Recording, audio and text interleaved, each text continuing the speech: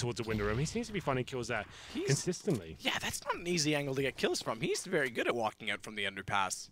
Most players struggle with that, but he's very assertive, I have to say. And it's quite impressive, but they need more than just him to be able to do that to get rounds. Kerrigan to go back toward middle. They've segregated off the fact that Azza has gone over toward connector, but the rest have gone up catwalk.